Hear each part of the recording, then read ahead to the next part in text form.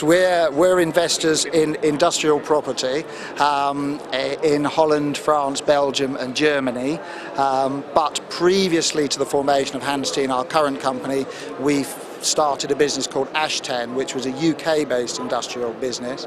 That business was sold in 2005 because we felt that values in our sector had taken leave of the fundamentals, and now we believe that values returning to the UK in our sector.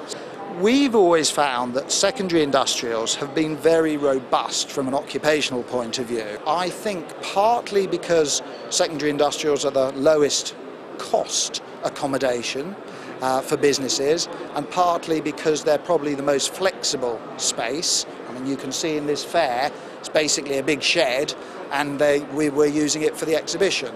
And in our experience, that flexibility makes industrial property a winner occupationally when times are tough.